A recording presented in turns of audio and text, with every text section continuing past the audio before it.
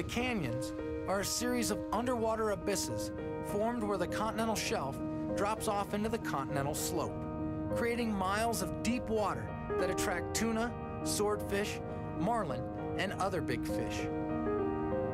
Because of its distance from shore, a trip to the canyons is a serious undertaking, requiring planning and effort to make the nearly 4-hour journey. As they had been on past trips, these seasoned fishermen were full of excitement as they loaded their gear and began the trip. This year they would try something new, using an offshore racing boat rigged for fishing.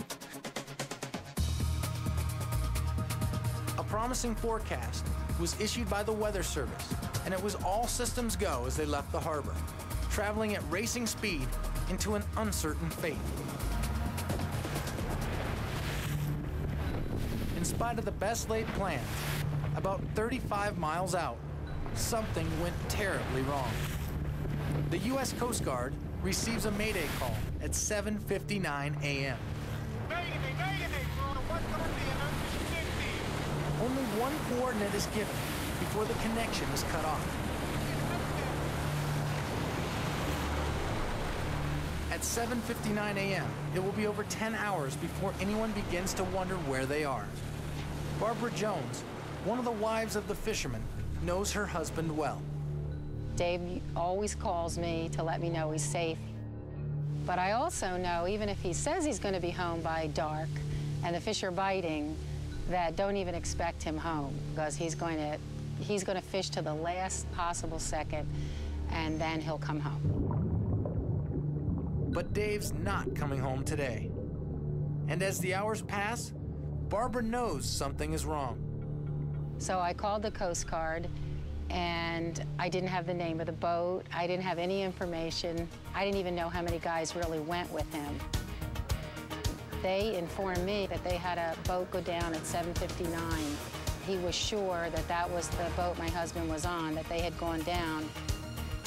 And I think it was then that it was one of those times that you just can't even function.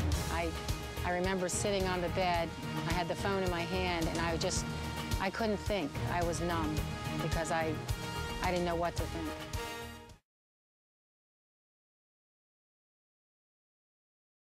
A group of New Jersey fishermen failed to return after a day trip to the renowned canyons. The Coast Guard responded to an incomplete mayday call and has been searching the area ever since early morning.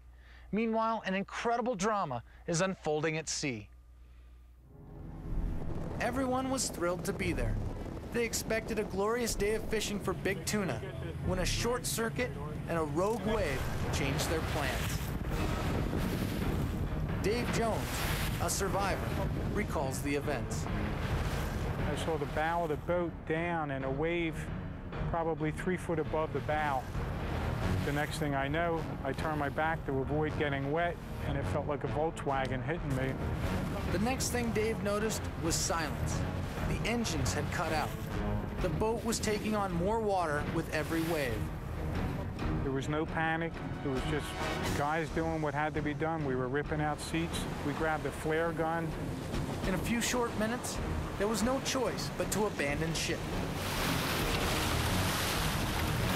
They leapt into the water, just in time to watch in disbelief as the boat disappeared beneath them. You're in blue water and big fish are out there.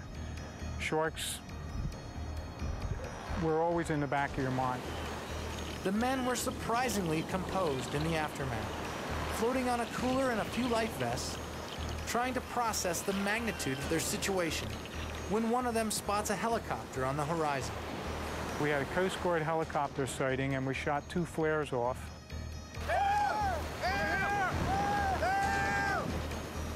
Devastatingly, the flares went unseen. They would not be rescued quickly. A sense of foreboding took hold as they formulated a plan for survival. They would stay as a group and try to swim towards land and hopefully into boat traffic. We all set out as a group, and between the waves and the wind, we got separated maybe 100 feet apart from each other. Now they were in 2 groups. Their chances of survival just decreased. Joe Walls recalls what happened next to him and Dave. I knew we were drifting pretty quick. There's nothing to judge it against. There's no point of that you can look at and say, well, you went past that quickly. But I knew we were moving fast. After swimming and floating for hours, Dave spots a lobster pot marker in the late afternoon. If you really think about what a lobster pot area is, it's just a stick with a flag and foam and a line going down to the lobster pot. It wasn't much, but they grab hold and secure themselves with their belts. During the remaining hours of daylight, the pair watches as a helicopter flies a search pattern tantalizingly nearby, but never comes within range of the men. So as the night went on, Joe and I told each other our life stories. We came to the fact that we were probably going to die out there. We were exhausted. Our bodies were giving up. I could feel my body dying. Even as they drift in and out of consciousness and fight off debilitating convulsions brought on by the cold, they wonder about the fate of the friends they had separated from. I kept wondering what happened to them. But I assumed at that point that they were still drifting. At 35 miles from shore, clinging to a lobster pot is the only chance of survival. And incredibly, in the vast Atlantic Ocean, their friends, Art and Thomas, had found a lobster pot of their own. We had lost sight of Dave and Joe hours before. We had no idea where they were. We were worried about them. Now in complete exhaustion, they hold on in desperation.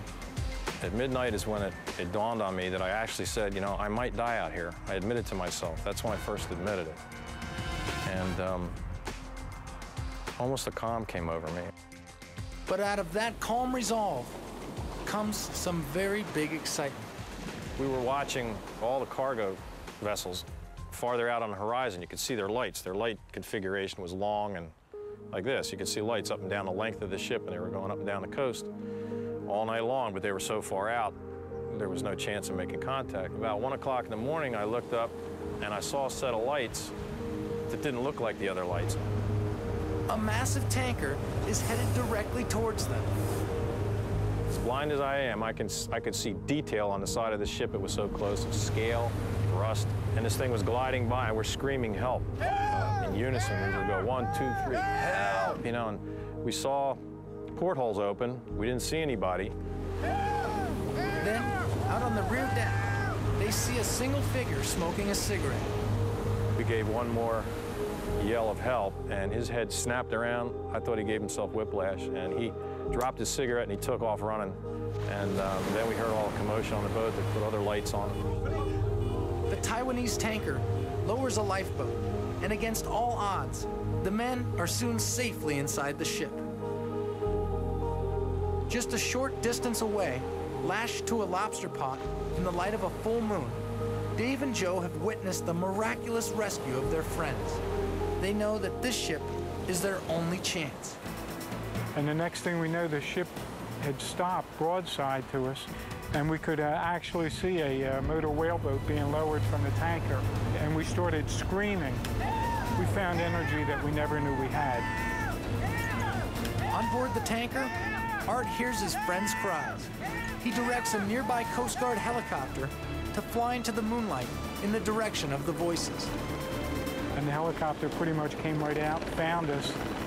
It was indescribable, the sounds of the engines and the lights, the water lit up underneath us and the mist in the air. Soon, these fortunate fishermen were all rescued and on their way home with an amazing story of survival.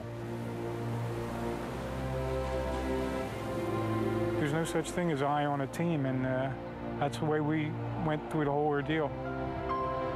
I think if Joe slipped off that lobster pot, I'd have been right behind him, and if I slipped off, he would have been right behind me. If I were an odds maker, I wouldn't have given us odds. We shouldn't be here. So many things happened during that day. If one of those things had changed, we would not be here.